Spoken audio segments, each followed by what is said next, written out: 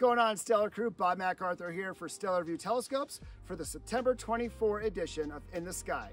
So here we are, it's September, we're inching our way to fall, the nights are getting longer, the days are getting shorter, more time for observing. Well, at least for us in the Northern Hemisphere, our friends in the Southern Hemisphere, their nights are actually getting shorter and their days are getting longer as they're going into spring and in the summer. But here in the Northern Hemisphere, we are entering fall. What I love about fall is we can still get that Milky Way with the summertime constellations in September. But as the night goes on, we start tapping into those fall constellations like Pegasus and Andromeda and Perseus, some wonderful constellations for us to observe. We also have some planets entering into the scene this month, so we'll talk about that.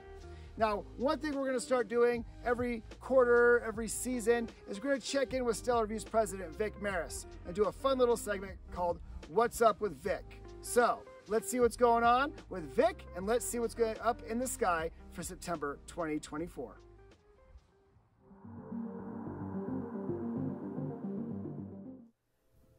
Hi Bob, I'm here in the Figuring and Metrology Lab. We're currently putting together a video on the SVX 152T. We're going to take about a month and we're going to show people exactly how this telescope performs. We're very proud of it. And speaking of pride, I'm really proud of the fact that we can have you doing these in the sky videos. Having somebody who is a science teacher who really not only knows his stuff, but actually is super inspired by the night sky really makes a difference. So thank you for doing that. One of the things I wanted to do with this video today was to show a very important ingredient that we have here at Stellarvue when it comes to producing quality optics. We've shown the machines, we've shown the test equipment, we've shown the process, but what we haven't shown are the people who make a difference. When you order a Stellarvue SVX 180 and it arrives, your neighbors will think that you just bought a new refrigerator. It'll take you an hour to unpack it, and when you do, you'll see that it's in perfect condition. And for this, you can thank Ariel, who uses foam like a Jenga puzzle. Ariel is an amateur astronomer who handles our logistics, orders, and shipping. He knows firsthand how important it is to safely pack our telescopes. John graduated with a degree in organizational communication. John works on our website, social media, product photography, editing, and he writes our monthly newsletter. If you've not yet subscribed to Stellarvue's monthly newsletter, you really should. Every month we publish an article on a stellar person who is a Stellarvue owner just like you, using their telescope to do fun and amazing things. Vanessa is our assembler and quality control person at Stellarvue. She assembles and packages various telescope parts, assembles our mounts, and she cleans and inspects our telescopes. Last but not least is Alex, our master optician. Alex hand figures optics here at Stellarvue, supervises production, assists customers, and like the rest of us, he keeps an open mind, learning more each day and applying that knowledge in creative, practical, and innovative ways. So our company is small but mighty, and we operate with a great sense of pride. We are a stellar family. But there are many more people involved in Stellarvue outside of these walls. Our lens designer has many decades of experience, and everything he develops for us has new capabilities. Once we have the perfect design, we need to make sure it is implemented correctly. We build prototypes, and we have a small band of dedicated Stellarvue owners who test them for us to make sure they perform exactly as expected. Thanks to all of you. You know who you are. You make us better. Finally, there is one group of people most responsible for this 25-year adventure we've been on: our customers. Everyone who works here at Stellarvue understands that we exist for and because of you. That is why we are here to help you get the most out of your equipment, and we are only an email or a phone call away. We are friends for life. Thank you.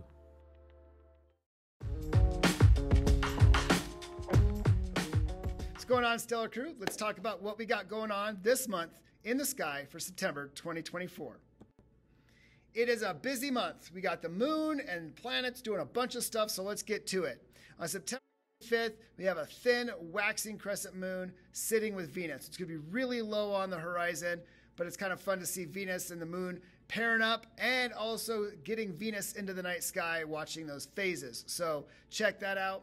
The night of September 7th and 8th, Saturn is at opposition, meaning Saturn's going to be up all night long. It's going to rise at sunset and set at sunrise. So you have that Sun, Earth, Saturn aligned. Time to do it. If you haven't seen Saturn yet, it is time to get going. And Saturn's fun to look at right now because the rings are kind of edge on and you can see the moons. So check out Saturn. On September 9th, Mercury and Regulus, brightest star in Leo, right before sunrise, are going to be a half a degree from one another. If you got a good view of that eastern horizon, it's going to be a really cool show to see those two, that closest planet to the sun, brightest star in Leo, right next to each other. September 16th, the almost full moon is going to be right there next to Saturn. Love seeing those pair up. But what's awesome is later on that night, that morning, September 17th, before sunrise, the moon is actually going to occult Saturn. So it's our turn here in the United States to be able to get that opportunity to watch the moon pass in front of Saturn right there before sunrise. So check that out. Now, I have a website, a couple websites down at the bottom there, timeanddate.com and lunaroccultations.com. I love both of those websites. If you want to know when and where and what time the lunar occultations are happening, that's a good website. And then timeanddate.com is a great website for all things eclipses. Solar, lunar, from your location, what time. I say this because on September 17th, we also have a partial lunar eclipse. It's not going to be deep at all. I mean, the moon barely goes into the umbra. So little bit of darkening on the moon's limb there. But if you go to timeanddate.com, you can find out when and where it's visible for you. So there you go. And then on the evening of September 17th and 18th, the waning gibbous moon is going to occult Neptune. Now, this is going to be a little more challenging because Neptune is like a 7th, 8th magnitude planet. But it's going to be visible for us here. But that bright, like pretty much full moon is going to go right in front of Neptune. So check that. That would be a good observing challenge. And then on September 20th and 21st, Neptune is in opposition. So 2 planets, opposition, September. Planet season is coming. All right. Now, September 22nd, first day of fall, my favorite season. Love that cool weather. Love the longer night for more observing. So September 22nd is the autumnal equinox. For us in the northern hemisphere, first day of fall. For our friends in the southern hemisphere, first day of spring. So they're getting longer days, warmer weather. So here we go. It's northern hemisphere observing season. So let's have some fun. September 23rd through 25th, we're going to watch that waning gibbous moon dance from Jupiter to Mars in the early morning. So in the early morning, we got Jupiter and Mars. In the evening, we got Neptune and Saturn. Uranus is also in the mix in the morning. So get out there and see those planets. Speaking of planets, let's talk about what we got going on for the solar system. The sun is just going off. It has been so fun to watch the sun. We had some great auroras in the northern part of the United States at the end of August and a couple of times in August. So I really like spaceweather.com as a website to go to see what's going on with solar activity. Find out what geomagnetic storms are, where the sunspots are, solar flare activity. The National Oceanic Atmospheric Administration, NOAA, or the National Weather Service Space Weather website is another good website to see what's going on with the sun. So there you go. Now, let's talk about the planets. Mercury, nice pairing with Regulus in the morning. And then you have Venus starting to make its show in the evening sky. Saturn and Neptune at opposition. And then in the early morning, you got Uranus and Jupiter and Mars. So many good things, but I think Saturn's going to be the show right now. If you've never seen Saturn when the rings are edge on, it's really cool to see that. And then you get the moons next to it. Occasionally you get a Titan shadow. It's Saturn. Seeing Saturn with rings edge on is really it's weird, but it's pretty cool too. So Sky and Telescope, if you just Google like Sky and Telescope Saturn moons, they have a wonderful little website and observing tool that'll tell you what moons you're seeing. Same thing with Jupiter. I'll do it with Jupiter too. So you can find out, okay, there's Mimas or there's Titan, and with Jupiter you can find out where Ganymede and Callisto are. Really cool moon observing tool if you want to find out what moons you're seeing. Now, we got this comet. This comet it's a first timer in the inner solar system.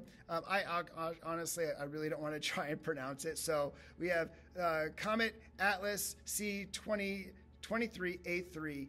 It's a first time visitor from the Oort cloud.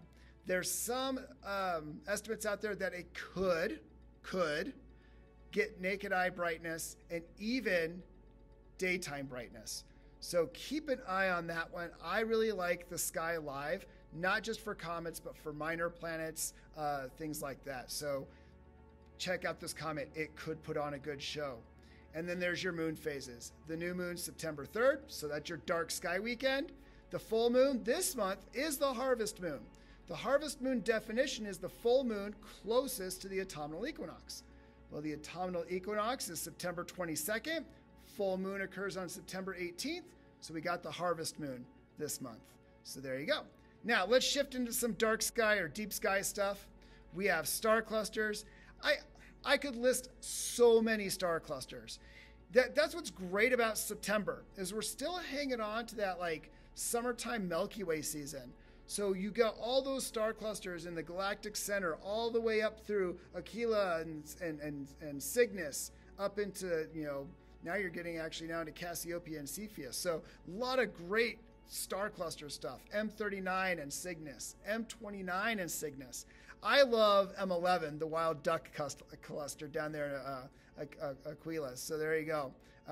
M25 Sagittarius. Now, what's great is the image that we have posted here is NGC 663 or Caldwell Object 10.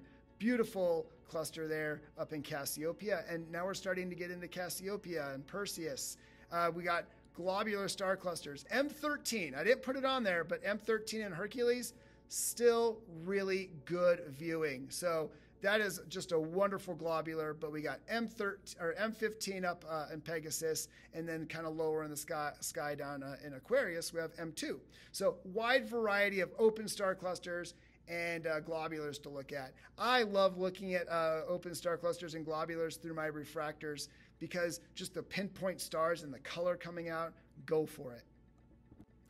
Again, with the Milky Way being placed the way it is, it's also a great time to look at nebula. So many nebulas out there. And again, I could just go on. So I just threw down some highlights. And I'm sure you all have some of your favorites too. So M8, the Lagoon Nebula, still up there. That's one of my personal favorites. I've been looking at that one since I was a kid. You get M17, the Omega Nebula. Swan Nebula, I like that one. Plus you have really good emissions. Both of these image really well too. And then you have M20, the Trifid, images really well because you get that reflection nebula with the emission nebula. Put the Veil in there because the Veil is such a fun object to look at visually and try and snap pictures. And then the Cocoon Nebula down in Cygnus. I mean, again, there's so many nebulas. This month's picture I put up there was the Elephant Truck Nebula, which is starting to come up in Cepheus. So Cepheus and Cassiopeia have some great objects to hit.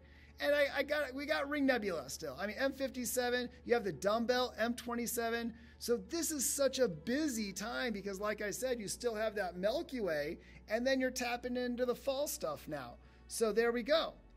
Now, galaxies, it's a little challenging season for galaxies. I mean, some of you could argue with that. Of course, we have M31 making its appearance more. And if you have M31, the Andromeda Galaxy, you got M33, the Triangulum Galaxy. But I don't want to talk about those every month because there are some other galaxies out there. Like this really sweet trio of galaxies up here in Draco, as this month's picture shows. NGC 5985, NGC 5982, and NGC 5981. Sweet little galaxy group.